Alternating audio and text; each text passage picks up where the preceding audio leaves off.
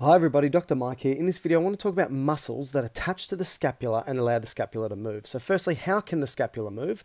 Well, it can elevate, it can depress, it can protract, which means move forward, but the rib cage is in the road, so it has to move like this.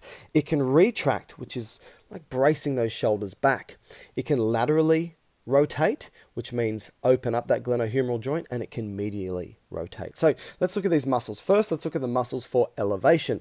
So we're going to have a muscle that has its insertion here called levator scapulae. Levator scapulae has its insertion at the medial border of the scapula and its origins at the cervical vertebrae. When it contracts, elevates. Also the traps. The traps you'll find have their insertion along the spine of the scapula, and there's going to be upper fibers, horizontal fibers, and lower fibers. So the upper fibers are going to be important. So upper fibers of traps and levator scapulae for elevation. For depression, it's going to be the lower fibers of the traps and something called the serratus anterior, which is what we call the boxer's muscle. So it's on the ventral surface of the medial border of the scap.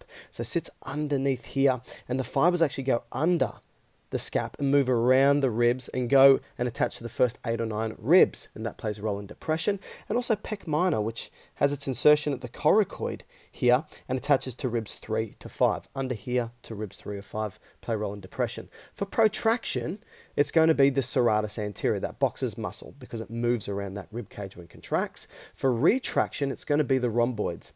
So rhomboids are going to be rhomboid minor here and rhomboid major here, and they attach to the spinous processes of the vertebrae pretty much immediately medial to where they are. For lateral rotation, we're going to have the upper fibers of the traps and the serratus anterior, and for medial rotation, we're going to have the rhomboids again and also pec minor.